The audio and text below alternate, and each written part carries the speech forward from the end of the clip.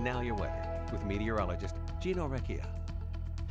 For those of you looking for some warmer weather, well, you don't have to wait too much longer. We are anticipating a warm up as we head into next weekend. So yes, a couple more days. But Climate Prediction Center for the 6 to 10 day outlook as we go from the beginning of April, showing a nice area of above average temperatures heading in here. Highs likely getting into the upper 50s and lower 60s. Today, not the case, at least for our area. You had to head down south. Chicago 65, near 80 degrees in St. Louis. You could think a warm front that stalled just to the south of Wisconsin for providing some spring-like warmth where we were on the cold sector of that. A lot of cloudy skies, gloomy conditions, quite a bit of fog out there this morning. But then as we headed into the afternoon, that's when we did start to see a little bit of sunshine as we do take this full screen.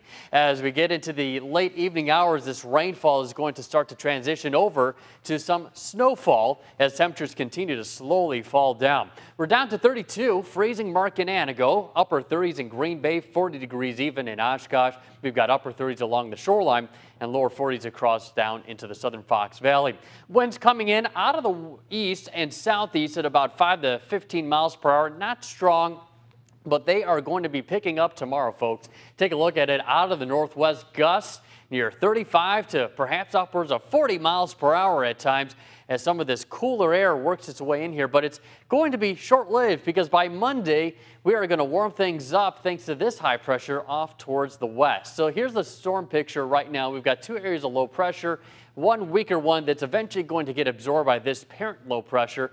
This one providing a bit of severe weather down to the south over the Dixie Alley, which they have been pummeled round after round of strong storms, large, dangerous tornadoes. They've got an enhanced risk of severe weather south of the Tennessee River Valley, where we have right now tornado watches in effect, and where you see the little white boxes, that's representing tornado warnings right now. We have a severe thunderstorm watch up towards the north and also off towards the east as well near Raleigh, North Carolina. As for us, we're on the cold sector, and as I'm talking about cold sector, yeah, there was some snowfall in parts of the Arrowhead of Minnesota today.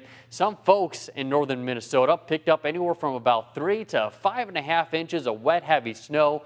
I'm sure we're starting to turn the page, looking more towards spring-like weather, not having to bring out the shovels anymore.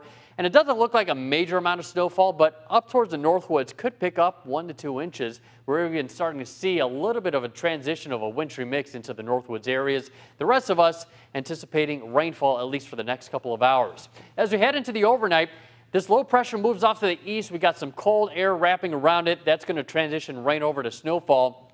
Then as we get towards Monday, an area of high pressure down to the south moves in here. We get in the return flow, and with a warm front up to the north, that's going to provide us some gusty winds out of the southwest. That's going to bring our temperatures back up to near 60 degrees.